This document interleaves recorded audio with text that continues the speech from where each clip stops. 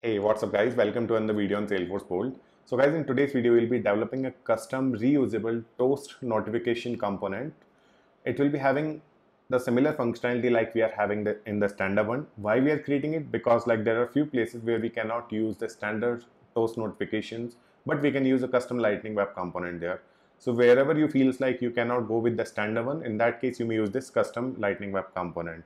And guys, also we'll be having like all the variants as we are having in the standard one, and also we'll be having that sticky mode in that. So like if you would like to make your toast notification just to stick on the screen, so you can also do that. So let's start today's video guys. I'm Kapil, your host, and you're watching Salesforce Bold.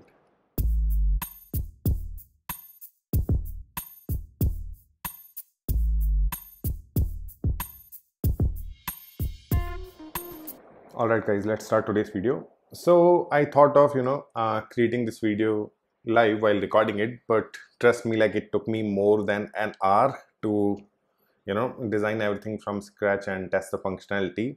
So here I am, like I'm already having the component now, but I'll be explaining the code, and no need to worry, I will be explaining it line by line. Okay, so let me show you the output first.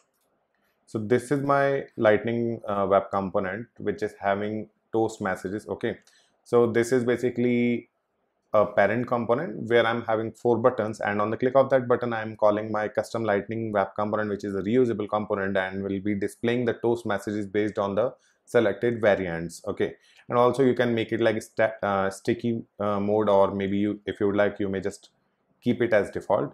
So let me show you a demo. So you may notice like error, warning, success, and info here, and they will automatically disappear after 3 seconds because I'm having a 3 second of wait time there. And also, like if you wish, you may close it using the cross icon. Okay, so let me show you the code. So how it started. Okay, so first I visited the design system. Here it is. And in design system, if you will search for toast, so you'll be getting the custom code. Like if you would like to design it from the scratch, so you can get the custom code here. So I just copy and pasted the code from here, from the lightning design system, and make it dynamic in my lightning web component. And also like here, like if you will notice, like this is only for a single toast, but in my component you may add multiple toast messages using a single component. Okay, now let me show you the code. So this is my HTML part guys, and trust me, this is the same part from the lightning design system, and I just made it dynamic. Okay, so let me just explain it. Okay, so here in the design section, I'm having a container which is having its style as absolute, and here just for the sake of a good demo, I have just made it like margin left 40%. You should not use inline style sheet, always use the CSS file from here. Okay, so what will margin left do? It will just display it in the middle of the screen. Otherwise, if you will just do the position absolute, so it will be overlapping your component because it is going to be on top left corner of your screen.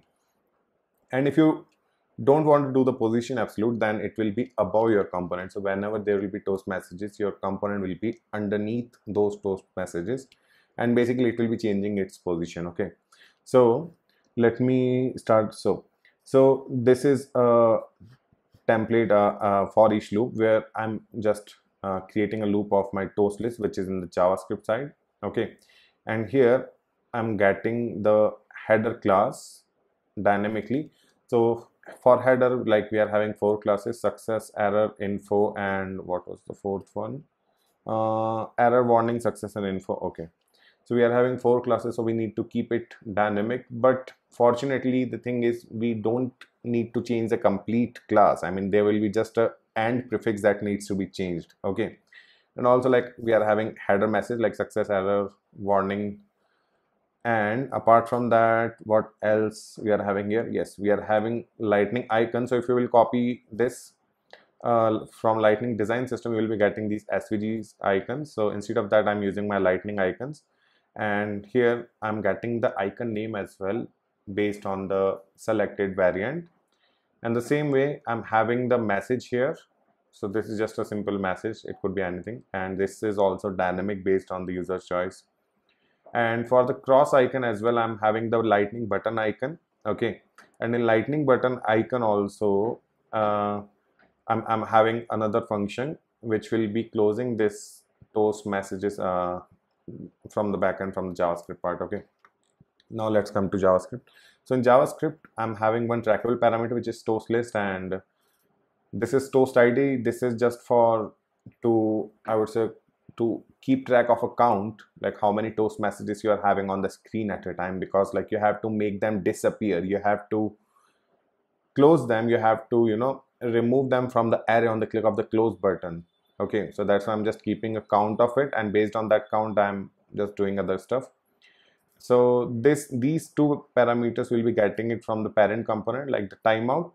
So it could be anything in milliseconds. Okay, so like as of now, let me show you my parent component. This is my parent component, and this is the easiest way to use it. So here you may see I'm using timeout as 3000 milliseconds, so that would be 3 seconds. And for sticky, I'm using a parameter which is having false right now. Like if you would like to make it sticky, you may just, you know, make it true, and that toast message will stick on your screen. Okay, let's go back to JavaScript. And also I'm having this API function which can be called from using the parent component. Okay, so here in this API function, I'm just creating a list of toast messages. So when you will click on the button for the first time, it will create one toast notification. Other time it will be creating another toast notification.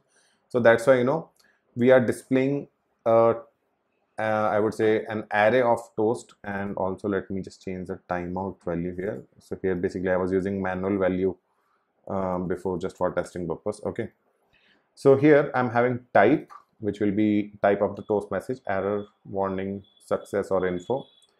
This is the header message. This for header message also I'm using the type, like it could be like error, message, success, or info. And then this is the message. Okay, so message, we are getting it from the parent component. I'll show you like how you may call it in your parent component as well. So as ID, this should be unique value, so that's why I'm using toast ID, which is 0 by default, and I'm doing +1 after each toast transaction. Okay, then we are having icon name. So for icon name also I'm using utility and the type of the toast message, like it could be like error, warning, or it could be anything. So the icon will be displayed based on this type. And for header class also, we just need to change the type at the end. Okay, so the header class for all the toast messages are same basically. So you just need to change the text after this SLDS theme underscore thing. So like for warning, it will be SLDS -theme underscore warning. Okay, now after this transaction, I'm just adding one in toast messages. So next time, like it will be 2. In the case of 0, it will be 1 next time. And then I'm just pushing this toast in the toast list. Okay, and underneath that I'm just checking like if it is a sticky toast.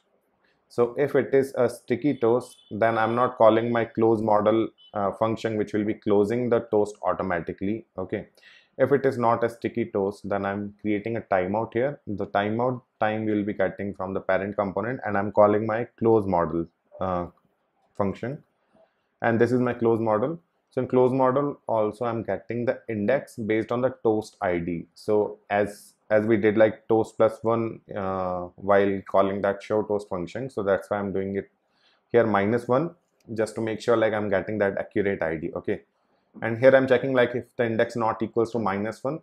Why I'm checking it here? Because let's suppose like you're having multiple toast messages, okay, which are not sticky basically. So, and maybe you are having a timer of 5 seconds, but what if someone has closed those toast messages manually as well using the cross icon? So in that case, the index will not be there. So that's why I'm just checking like if the index is not equals to -1, then I'm using basic JavaScript here, guys. So I'm removing that specific value from that array based on its index, and also the toast ID. From the toast ID, I am deducting a number value. Like let's suppose while removing the toast, if the value is 2, so once the toast will be removed, the value will be 1. Okay. And apart from this close model thing, I'm having handle close function also, which I'm calling on the cross button. Okay, so on the cross button, so here, why I did not use that toast ID parameter which we are using here, because like we might have multiple toast, and what if user let's suppose close the toast number, the toast in between of those toasts. Let's suppose like if we are having 4 toasts, then what will happen if user will click on the toast number 2 or maybe 3? So we won't be getting the accurate toast ID, because like in the case of like if we are having 4 toast messages, so the toast ID will be 4 there. So that's why in my template for each loop, I'm having the index as well, and here I'm having the data index here on the buttons click. So this is basically index of that specific row. Okay, so whenever you will be clicking on the close button, you will be getting the index of that specific row. So based on the index, I'm performing the same action what I did here. I'm just checking if it is not -1, then remove that value from array and make the toast ID is equal to toast ID -1. Okay, so that was the JavaScript code, guys, and I believe like it will be very easy to implement. Okay, now let me show you how you can call this thing from your parent one. So the first thing will be to add that component on your parent component. Just make sure you pass both values, timeout and sticky. And second thing, on buttons click, you have to call that API function. So for that, you may use like template.query selector, then your component name, and then you may call that show toast function. Okay, and as the function was expecting 2 parameters, so we are passing those parameters from here: the type, the mode of that toast, the type of that toast, and the message which needs to be displayed. Okay, now let me show you like what will happen if we will make it true. So let's make this sticky true. Let's push it to the org again.